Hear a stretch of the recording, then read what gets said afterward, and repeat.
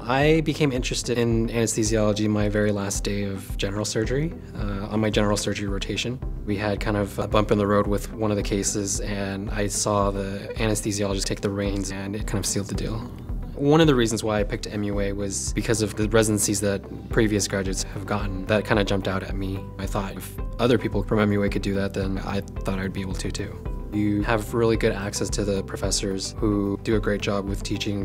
What really impressed me was when I got to the clinical part of the education. Some of the rotation spots offer you just tremendous opportunities in terms of meeting attendings. Attaining the residency that I got opens up a lot of opportunities for me. I matched into my top 2 choices. I'm going to be going to Baylor for 1 year of preliminary general surgery, and then after that I'll do 3 years at Indiana University for anesthesiology. My ultimate goal is probably to either do critical care anesthesiology or interventional pain management.